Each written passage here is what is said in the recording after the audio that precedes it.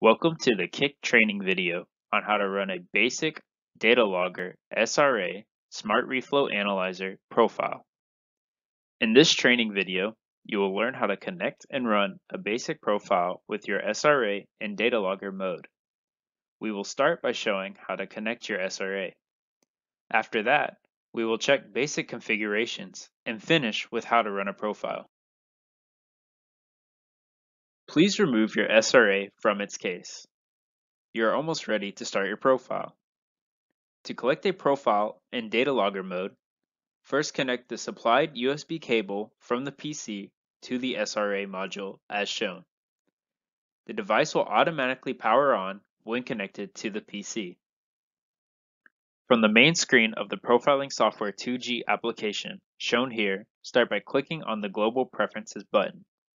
Briefly, check that all the configurations are correct starting with your units of measure. Also check the product start temperature and change it if needed. The last step should be confirming that your SRA is connected and in the correct profiling mode. Click on the green check mark to save your changes.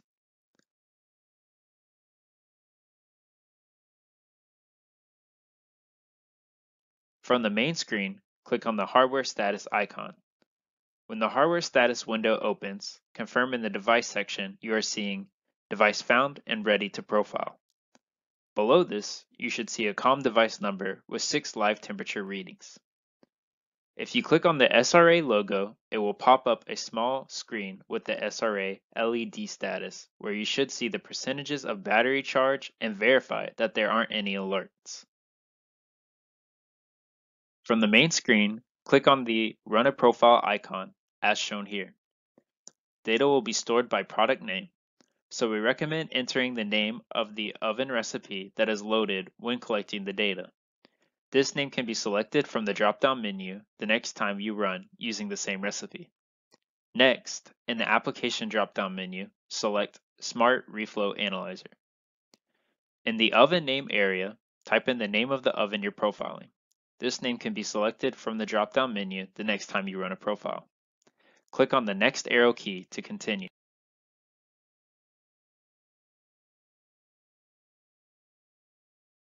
In this screen, you will be inputting the length of each zone. Begin by putting in the correct number of heated zones for your oven. If your oven zones are not all the same length, uncheck the box labeled All Zone Lengths are the same, and input the correct lengths. If all your zones are equal, you can leave the box checked and click the right arrow to proceed. In addition to heated zones, the user also has the option to define cooling zones. Usually this feature is used with ovens that have controlled cooling zones, but the user can choose to define and view cooling zone data even if the oven is not equipped with controlled cooling zones. In this screen, you will enter your oven zone temperatures and conveyor speed set points. Please make sure that the recipe currently loaded on your oven software matches the set points in your Profiling Software 2G. The next window you will see is the Select Process window screen. Initially, you should use the default None process window, as shown here. Click on the next arrow to continue. In this window, we will review the live temperature readings, speed sensor self-check that should be green, and the battery voltage to make sure that everything is reading correctly.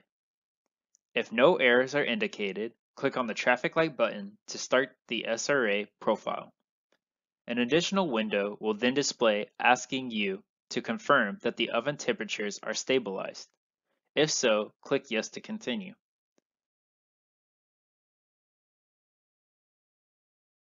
Now following this example, unplug the USB cable, then close the latch and thermal shield cover. Follow the prompts in the software to correctly introduce your SRA into the oven. Once you have placed it, click on the next arrow. Once the SRA reaches the exit of the oven, using the supplied gloves, remove it from the oven. Open the thermal shield cover and connect the USB cable as shown here. When connected, you will see the current status of the SRA in the lower left corner of the screen, and the data will automatically begin downloading. Once the data has been successfully downloaded, a new window will appear indicating the SRA's internal temperature during that run, and the completed profile will then be displayed. It is recommended at this point to place the SRA next to or over a fan to expedite the cooling of this device. If no fan is available, placing the fixture directly on a concrete floor will also help speed up the cooling of this device.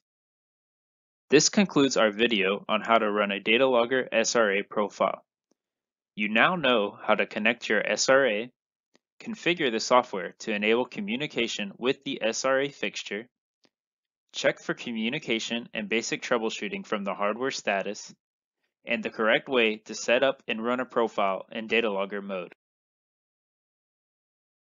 Thank you for watching this video. If you'd like more information on our products or have any questions, please go to our website, kicthermal.com. Thank you, and we appreciate your business.